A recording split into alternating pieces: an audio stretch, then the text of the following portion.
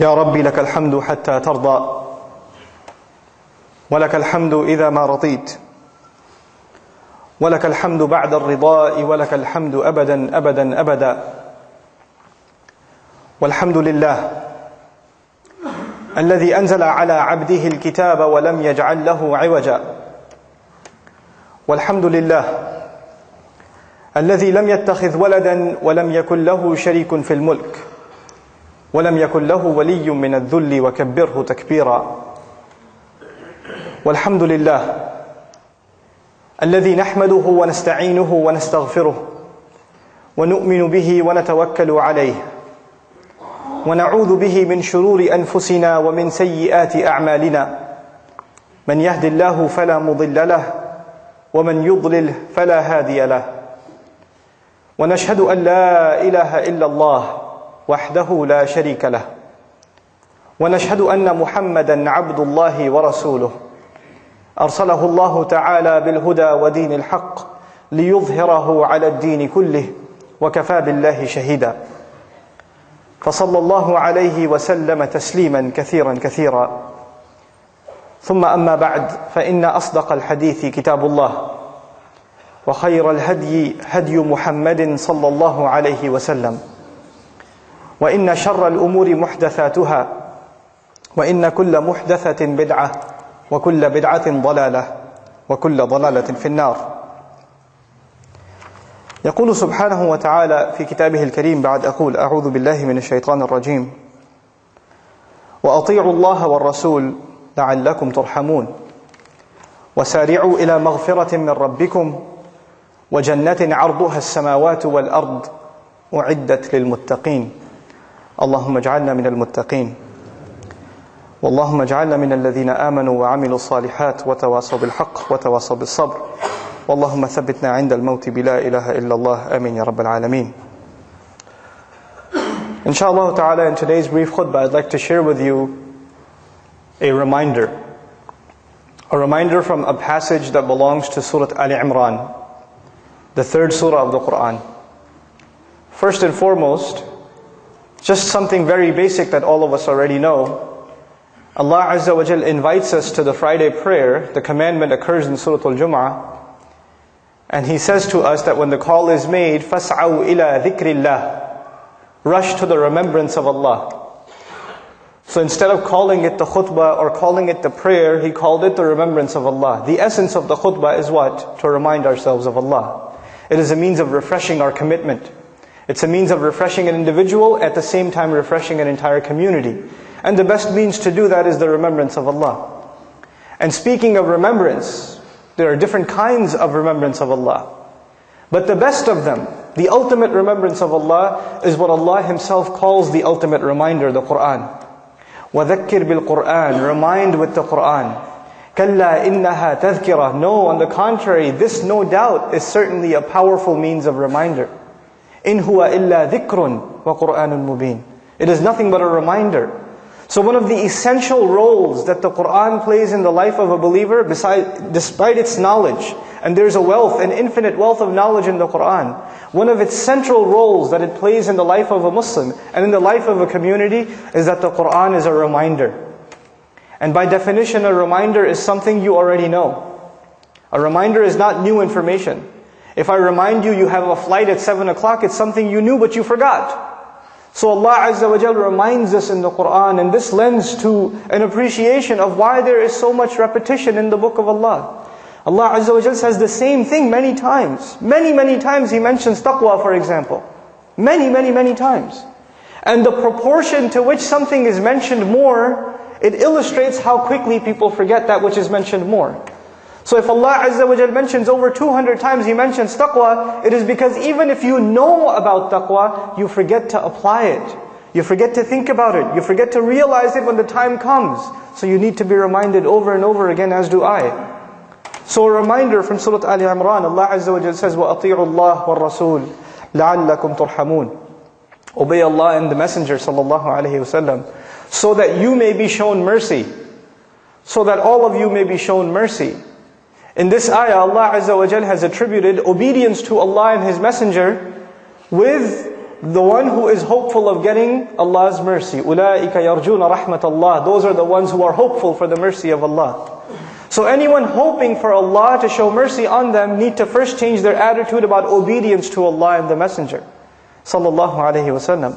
There is no mercy outside of obeying Allah and His Messenger. So that you may be shown mercy, be in obedience to Allah. And by the way, a couple of ayat before, there's a prohibition. يَا أَيُّهَا الَّذِينَ آمَنُوا لَا تَأْكُلُوا الرِّبَا أَضْعَافًا مُضَاعَفًا. A couple of ayat before, Allah says, those of you who believe, don't consume riba. Don't consume all forms of this detestable form of earning, the most common occurrence of which is interest. It's not limited to interest, but at least that's the most common form. Don't be consumers of it, even if it multiplies one on top of itself. And by saying أَضْعَافًا مُضَاعَفًا, Allah illustrates something.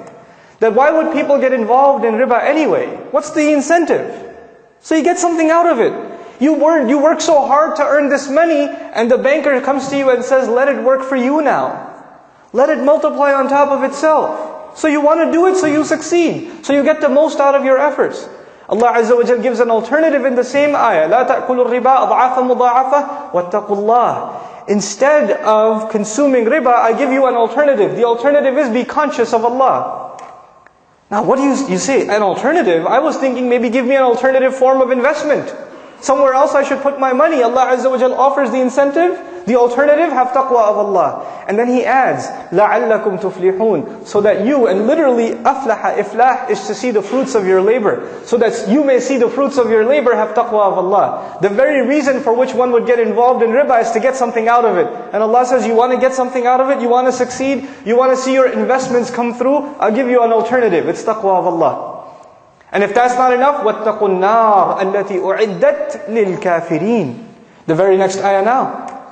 Fear that if you're not going to be careful and cautious of Allah, then here's another incentive why you should get rid of riba out of your life. Fear the fire. Be cautious, be aware of the fire that has been prepared. أُعِدَّتْ لِلْكَافِرِينَ. It has been prepared for disbelievers. Just by saying that, that's a mercy from Allah subhanahu wa ta'ala. It has not been prepared for Muslims. It has not been prepared for believers. The ayat began, Ya ayyuhalladhina amanu. Those of you who believe, you shouldn't consume riba. You should have taqwa of Allah. You should have taqwa of the fire. And that fire which has not been prepared for you, but prepared for al-kafirin. So Allah Azza wa Jalla is reminding us, don't act like those who are headed for the hellfire. Just by saying that, He could have just said, just fear the fire and that's enough. But He added those, that it's prepared for those who disbelieve. May Allah not make us from them. And then He says, وَأَطِيعُوا اللَّهَ وَالرَّسُولِ. Fine, we're afraid of the fire, but He gives us an additional incentive. We don't just want to be escaped, we don't just want to escape the fire, we want to be entered into Allah's paradise, subhanahu wa ta'ala. And that's the mercy of Allah. So He says, He gives us the other incentive, obey Allah and the Messenger, so that you may be shown mercy. I gave you this introduction because the real passage that I want to share with you is what's coming next in the ayat. It's a very unique place in the Qur'an. And in this place, Allah Azza wa Jal mentions a certain category of people. There's certain attributes, certain personality traits that these people have. And these traits are so important and so powerful that Allah mentions, the beginning of it is the mention of Jannah. And in the end of this passage, there's the mention of Jannah again. And in between there are these people. So the mention of these people is sandwiched between the mention of Jannah. The beginning of it is Jannah and the end of it is Jannah. SubhanAllah, who are these people? We want to be from these people. We want to at least embody some of these characteristics so we are hopeful for Allah's Jannah. Allah Azza wa Jalla says, وَسَارِعُوا إِلَى مَغْفِرَةٍ مِّن رَبِّكُمْ. The choice of words is just incredible. Run towards forgiveness from your Lord. And this is an alternative, because just the ayat before are talking about people that are running towards worldly benefit. They're running in the opposite direction. Allah is giving you something else to run towards. The first thing, forgiveness from your Lord. Run towards forgiveness from your Lord. What that implies for you and I is, first of all, you don't run towards something that you don't need. You and I, we never run towards something that we don't need. You rush to work because you need to get there on time. You hit the books because you need to pass the exam. We rush to things when we need them. So first of all, we need to acknowledge that we are in need of Allah's forgiveness. And who will realize that they need to be forgiven by Allah except the one who realized they've done something wrong? The first thing the believer has to internalize, no matter if we are good Muslims, we are not free of sin. We are not free of disappointing the standards Allah has set for us. After all, it is Allah who says about all of humanity, including the Muslims, مَا قَدَرُ اللَّهَ حَقَّ قَدْرِهِ. They didn't appreciate Allah like He deserved to be appreciated. The first thing He tells us, run towards forgiveness from your Lord. سَارِعُوا إِلَى مَغْفِرَةٍ مِّن رَبِّكُمْ وَجَنَّةٍ عَرْضُهَا السَّمَاوَاتُ وَالْأَرْضِ. And the second incentive, run towards this garden, this Jannah, whose expanse, whose real estate, whose size is comparable to the heavens and the earth combined. You know, this hits home when you get a little older. When you're younger, you're not going to understand and appreciate the power of these words. But those of you that are older, those of you that are married, those of you that have kids, you will appreciate this. When you're younger, you don't care about money, not so much. So long as you have clothes on your back, whatever, it's all good. You can live in an apartment, you can roommate with 5 other guys, it's all good, no problem. When you get married, you say, I need to move out to a house. I can't be in that apartment anymore, we need to buy a property. And it should be in a good neighborhood. And if this one's not the right size, we need something a little bigger. And the kids are growing older, we need something with more bedrooms. What about a backyard? What about this? What about that? We run towards a house. We run towards permanent residence. We don't want to stay in temporary housing. We want to stay in permanent residence. It's a status of stability. So Allah Azza wa Jal offers us stability. Run towards this garden, this amazing real estate, which the square footage is huge. It's the expanse of the heavens and the earth. And who has this been prepared for? أُعِدَّتْ لِلْمُتَّقِينَ. These are the people.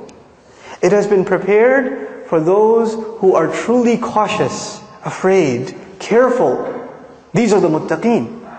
Who are these muttaqeen? Allah Azza wa Jalla speaks about the people of taqwa all the time. But in this passage, there are some specific attributes that I want us to try and remember and implement, inshaAllah ta'ala. What good are these reminders if they don't affect our life? الَّذِينَ يُنْفِقُونَ فِي السَّرَّاءِ وَالضَّرَّاءِ. This is the first attribute of the people of taqwa, he says. Those who spend in ease, in times that are easy, and in times that are difficult. Of course, here spending implies spending for the sake of Allah. Investing in that real estate that you get later on. You don't get any pictures of that real estate yet. There are no brochures. There's only trust. You have to trust the one selling it to you, Allah subhanahu wa ta'ala. Any other salesman tries to sell you something without showing you the product, you say, I don't trust you, man. But Allah Azza wa Jalla is selling us. هَلْ أَدُلُّكُمْ عَلَى تِجَارَةٍ. Should I tell you of a sale? فَاسْتَبْشِرُوا بِبَيْعِكُمْ. Congratulations on its trade agreement that you've made. Allah is selling us something, subhanahu wa ta'ala. Why would Allah Azza wa Jalla need to sell us something? It's not like we need, Allah, you know, when you buy and sell, there's an exchange. But everything we own is Allah's too. So the selling doesn't make any sense. He's our owner too. But Allah Azza wa Jalla speaks to us in terms we will understand, because human beings are greedy. When it comes to business deals, our ears open up. Really? There's a good deal? I can get something out of this? So Allah Azza wa Jalla speaks to us in the terms we understand, in the terms that incentivize things for us. So Allah Azza wa Jalla here says, الَّذِينَ يُنْفِقُونَ. Those who spend when it's easy to spend and when it's hard to spend. And what is it that they spend? Allah didn't say amwalahum here. He didn't say amwal. He says amwal and wealth and assets in other places. In this passage he didn't mention it. It includes wealth, but it includes time. It includes your youth. It includes your energies. It includes your priorities. It includes your planning. You give that up for the sake of Allah. You sacrifice things for the sake of Allah. You've invested things for the sake of Allah. Anfaqa literally means to lose something. To let go of something. So we let go of the things that which we love. And we let them go for the sake of Allah to acquire this attribute of taqwa. الَّذِينَ يُنْفِقُونَ فِي السَّرَّاءِ وَالضَّرَّاءِ. This is the first characteristic. Now listen to the second one. Maybe you could say, I don't know, I don't have anything to give. I don't have any money. But the next attribute, all of us can manage. وَالْكَاظِمِينَ الْغَيْظِ. Allah says those who swallow their anger. Those who swallow anger. And the wording is very, very powerful. Kadhama is actually to swallow. Now, there's one thing, you know, when you're chewing food, if I'm chewing food, you could see my cheeks moving. Right? And you could tell that there's something in my mouth. But if I swallow it, then would you know that I've eaten something? No, it disappears. By using the words al-kadhimin al-ghayz, Allah Azza wa Jalla has illustrated that we have to have such a good control over our temper that when you do come across something that makes you upset, then when you do get into a disagreement with someone entirely obnoxious, as upset as that makes you, not only do you have to be quiet, you can't even show the anger on your face. You have to swallow it as though it's not even there. The imagery is incredible. You have to have this self-control. And this self-control is increasingly difficult, especially for younger people. We're hot-blooded, you know. Somebody says something we don't want to hear, and our face fires up. For those of you that are younger and you play sports, you're playing basketball, somebody fouls you. Or somebody blocks your shot or something. Immediately your cheeks turn red. You have to exact revenge. Right? How easily we get angry. You're driving your car, somebody cuts you off, and my God, this is the end of the world. Right? Your dignity has just been compromised. You must cut him now. Right? وَالْكَاظِمِينَ الْغَيْظَ. This is an attribute of a believer. And the ism fa'il is used. In English we call it the active participle. Simply speaking, what that means is, they do this all the time. They do it all the time. There are all these opportunities to get angry. Little things at work, little things at the home. Easily the wife gets angry at the husband. Very easily the husband gets angry at the wife. Little things make you angry at the children. Learn to swallow your anger. Become a person that perseveres through these things. If little things annoy us, if little things get angry at make us upset, how do we expect Allah Azza wa Jalla to forgive our big sins? We expect from Allah that He doesn't get angry at us. And yet here we are exacting anger at every little thing. It shows a lack of restraint. So وَالْكَاظِمِينَ الْغَيْظِ. And the next attribute, وَالْعَافِينَ عَنِ النَّاسِ. Very difficult. They forgive people out of love. Not ghafirin. Afin. Ghafir is someone who forgives. But af is someone who forgives out of love. You know when you forgive someone and they offend you and you forgive them? First of all, most people say, brother, I know that was a nice khutbah and I know I should forgive, but my situation is special. You don't understand. This guy was really messed up. He doesn't deserve forgiveness. By the way, you never forgive someone who deserves it. By definition, forgiveness means to give it to somebody who doesn't deserve it. And you're not forgiving for them. You're not giving them forgiveness because they want it or because they deserve it. You're doing it for yourself because you want to be in this list. You want to be among these people that are considered muttaqeen. That's why they forgive people. Especially those who work for the sake of Allah Azza wa Jalla. If you volunteer at a masjid or at an Islamic organization, especially in the situation of family, there's a lot of feuds. There's a lot of things that come up and people get friction among each other. This is where shaitan wants friction. Inna shaytana yanzaghu bainakum. Among yourselves, shaitan will no doubt, he will try to cause dissent among you. And these are the times we have to remember وَالْعَافِينَ عَنِ النَّاسِ. You know, the Sahaba understood this really beautifully well. Hassan radiallahu anhu is one time, he's sitting there and his servant brings him drink. And when he was pouring the drink, he dropped it. He dropped the drink. Of course, this upset the Sahabi radiallahu anhu. So immediately he recited this ayah. وَالْكَاظِمِينَ الْغَيْظِ. Those who suppress their anger. Those who swallow their anger. Hassan says, radiallahu anhu, قَذَمْتُ غَيْظِ. I've swallowed my anger.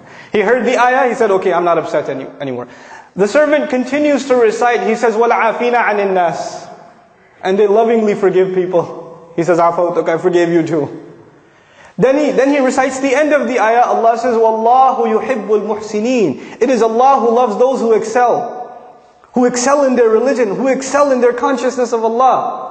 He says, go, you're a free man. He set him free. Just because he heard the ayah. These ayat are supposed to exact change in our behavior. So here we have three things Allah Azza wa Jalla mentions. الَّذِينَ يُنْفِقُونَ فِي السَّرَّاءِ وَالضَّرَّاءِ. Those who spend when it's easy and when it's hard. وَالْكَاظِمِينَ الْغَيْظِ. Those who suppress their anger consistently. And then وَالْعَافِينَ عَنِ النَّاسِ. And those who pardon people out of love. And here it implies also out of love of Allah. One thing about forgiving people, because it seems to be a big problem for Muslims. We're very nice to the secretary at work and to the boss. When we come to the masjid, we come with a frown. There's a problem. That brother, yeah, he's nice, may Allah forgive him. And you start with all the flaws he has. We're not forgiving of people. We're very cutthroat when it comes to each other. We have to learn to be different. And in this regard, I share with you just one reminder that I shared with a few students last night. Abu Bakr as-Siddiq radiallahu anhu, probably there can't be any comparison between the love he has for Rasulullah sallallahu alaihi wasallam and anybody else. His love for the messenger surpasses anybody else's. Radiallahu anhu wa sallallahu alaihi wasallam. On top of this, his daughter is married to the messenger of Allah sallallahu alaihi wasallam. So not only does he love him because he is the messenger of Allah, he loves him because he's family. His daughter is accused. In Surah Nur we find the incident. His daughter is accused. And his daughter is accused by someone who he used to give some allowance to. Now those of you that have daughters, imagine your daughter is accused in an ugly way, like our mother was accused, al-Mu'mineen. Just imagine the rage you would feel, the anger you would have. And on top of this, add that this is not just anybody's daughter. This is not just any woman. This is the mother of the believers. So accusing her is an attack not just on her, but on her husband and on the deen of Islam. It's an attack on the dignity of Islam altogether. This incredible violation, this enormous, attack. And here we find Abu Bakr as-Siddiq radiallahu anhu, as how big this man's heart is, he exacts his anger by discontinuing the allowance. That's all he does. He discontinues giving allowance. And Allah Azza wa Jal set such a high standard. Move up inshallah ta'ala as much as you can. Allah set such a high standard for him. He tells him, He gives him advice in the Quran. فَلْيَعْفُوا. Then he should forgive out of love. They should forgive out of love. وَلْيَصْفَحُوا. They should turn the page. أَلَا تُحِبُّونَ أَنْ يَغْفِرَ اللَّهُ لَكُمْ. Wouldn't you love that Allah would forgive you? Now listen to this carefully. On the one hand, imagine this scale, okay? There's a scale. On the one hand, there's the anger of Abu Bakr as-Siddiq radiallahu anhu against this man. It's fair. He deserves to be, punished. But on the other hand, Allah gives him either your anger weighs more or your love of being forgiven by Allah weighs more. I'll give you the choice. أَلَا تُحِبُّونَ أَنْ يَغْفِرَ اللَّهُ لَكُمْ. So when the next time you get upset, you and I get upset, remind ourselves, is the offense that has made you upset, does it compare to the anger and the situation of Abu Bakr as-Siddiq radiallahu anhu? Does it compare? And does it compare that if you forgive out of love of Allah, and in a loving fashion, if you forgive, then what Allah is offering you is your forgiveness. Is your anger and your revenge worth more, or is the forgiveness of Allah that He's offering you worth more? What is worth more to you? You will forget about whether the person deserves it or not, whether they're a nice guy or not, whether they even acknowledge they did something wrong or not. You don't care. All you care about is Allah is offering you your forgiveness. أَلَا تُحِبُّونَ أَنْ يَغْفِرَ اللَّهُ لَكُمْ. So this is the next attribute. وَالْعَافِينَ عَنِ النَّاسِ وَاللَّهُ يُحِبُّ الْمُحْسِنِينَ. But the one I want to conclude with, and I only have a couple of minutes to do so, is something very peculiar. You would think I'm going to keep going on with a list of good deeds, good things that these muttaqeen do. The next ayah is about bad deeds. وَالَّذِينَ إِذَا فَعَلُوا فَاحِشَةً أَوْ ظَلَمُوا أَنفُسَهُمْ. Those who did something lewd, shameless, vulgar, whenever they committed an act that was shame and vulgar, in any way, shape or form, فَاحِشَةً, not al-fahisha, but فَاحِشَةً, any act of shamelessness. Whether it was stealing something with the eyes, they gazed at something they shouldn't have. يَعْلَمُ خَائِنَةَ الْأَعْيُنِ. He knows the stealing of your gazes. He knows that too. وَمَا تُخْفِي الصُّدُورِ, what the chests are hiding. Whether it was a billboard, whether it was a banner, whether it was some Facebook friend you made, whether it was some texting you were doing in the middle of the night, whether it was some inappropriate interaction, whatever it was, whatever shameless thing you did. These people, the muttaqeen, are being described that they may fall into this trap too. They're not immune. They're human beings. It might happen. And wallahi, it's so much easier to understand now than it was ever before. You can't take a trip. You can't get in your car unless you're exposed to fahsha hundreds of times before you get to work. We're bombarded with it. So we're guilty of this. Whether we like it or not, we're breathing it in. The culture of fahsha, we're breathing it in. وَالَّذِينَ إِذَا فَعَلُوا فَاحِشَةً أَوْ ظَلَمُوا أَنفُسَهُمْ. Or they wronged themselves in any other way. They didn't wake up for the prayer. They didn't give their zakat. They didn't, give sadaqah. They didn't keep family ties. They wronged themselves in any other way. Allah is describing the muttaqeen like this. Why? Because they will make mistakes. But then there's something they do after the mistake. And this is the point I want to make, and I'm done, inshallah ta'ala. He says, وَالَّذِينَ إِذَا فَعَلُوا فَاحِشَةً أَوْ ظَلَمُوا أَنفُسَهُمْ ذَكَرُوا اللَّهَ. They remembered Allah. I want to tell you about a trick of shaitan. When you go late to work, and your boss is angry at you because you're late, and lots of people work at your office, you know what you do? You avoid eye contact and sneak into your cubicle. You don't want to face him. When you have a bad report card, and you go home to your family, you're in 6th, 7th grade, you got a bad report card, you sneak into the house. There's no Assalamu alaikum, I'm home. You sneak in and you kind of go and you pass out, you go to sleep. Right? What happened in school? Nothing. When you disappoint someone, you avoid contact with them. It's natural. In this case, when we do something shameless, when we wrong ourselves, who have we disappointed? Allah Azza wa Jal. We've disappointed Allah. So naturally, shaitan takes advantage of this. He comes to you and me and he says, you're going to go pray now, you hypocrite?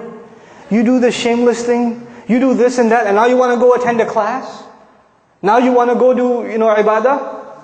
You should be, you're such a two-faced person. So this person says to themselves, yeah, I shouldn't go pray because I'm two-faced. Shaitan takes advantage. He distances you from Allah. And we're embarrassed to go before Allah Azza wa Jal. But the true muttaq, he does something wrong. He does something wrong. And immediately what does he do? He remembers Allah. Dhakarullah. There's not even fa, no thumma, nothing. Dhakarullah, immediately. فَاسْتَغْفَرُوا لِذُنُوبِهِمْ. Then they asked Allah to forgive for their sins. And the word for sins here, dhunub, comes from dhanab actually, a tail. That which you're not proud of. That which humiliates you. Something you did that you're not proud of. And they ask Allah to forgive those embarrassing things that they did. وَمَنْ يَغْفِرُ الذُّنُوبَ إِلَّا اللَّهِ. Who's going to forgive sins if not Allah? Who are you going to go to? Where else you got to go? Who knows the things that you and I have done wrong except ourselves and Allah? There's a lot of things in our closet that Allah has not exposed. And only Allah knows, and we have to find the time to ask Allah to forgive. This is the main attribute of people that are described that enter Jannah. أُولَٰئِكَ لَهُمْ جَنَّاتٌ تَجْرِي مِنْ تَحْتِهَا الْأَنْهَارُ. The ayat are coming. The sandwich between mentions of Jannah. And the last thing I share with you about this final passage, one time I was with my family, and we were at a mall. And this other mom, her child, she was yelling at her child. This mother was yelling at her child. And the kid's crying his head off. And she even gave him a little, But you know where the child went? After he even got hit and yelled at? He's still holding on to the mother. He's not letting go. Everywhere else around there are these ugly, gigantic strangers. He doesn't want to deal with them. Even if she's angry, even if she's disappointed, even if she's upset, his whole world, his whole shelter, his whole protection, where is he going to go except? His mother. And it made me think, subhanallah, when you and I sin, when you and I disobey Allah, where are we going to go? Where else is there to go? Who do we turn to? We don't have anywhere else to turn.